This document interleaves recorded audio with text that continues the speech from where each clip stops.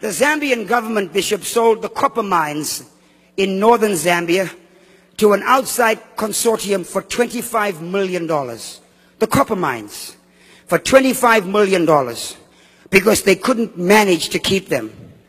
The company that came in and took over the Zambian copper mines in 3 months made a profit of $75 million.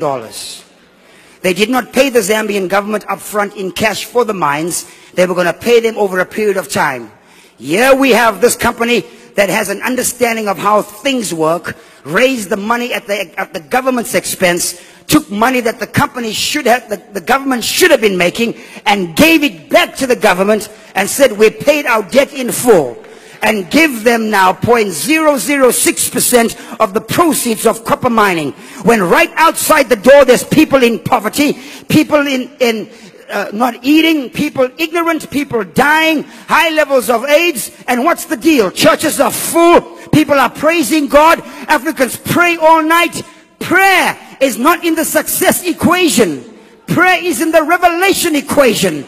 Decision making is in the success equation. You have to make a decision and be sound. We have to be disciplined and make sure we go and get what God has called us to get. You can be full of the Holy Ghost, but you can still be ignorant.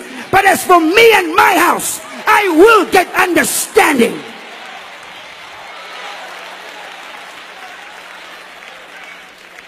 I will get understanding.